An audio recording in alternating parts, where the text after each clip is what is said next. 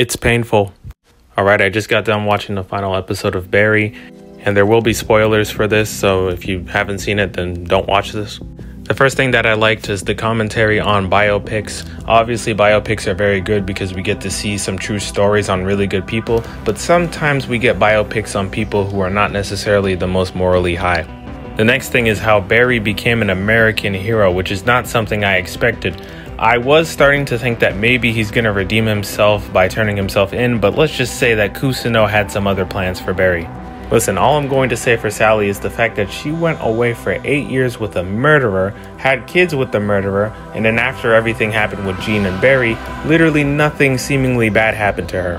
And listen, I like the Fuchs and Hank stuff that happened in this episode, but I never really felt the weight of it because of how quick this episode was going. And although the time jump seems pretty cool, I thought we could have maybe had a season of it instead of 4 episodes.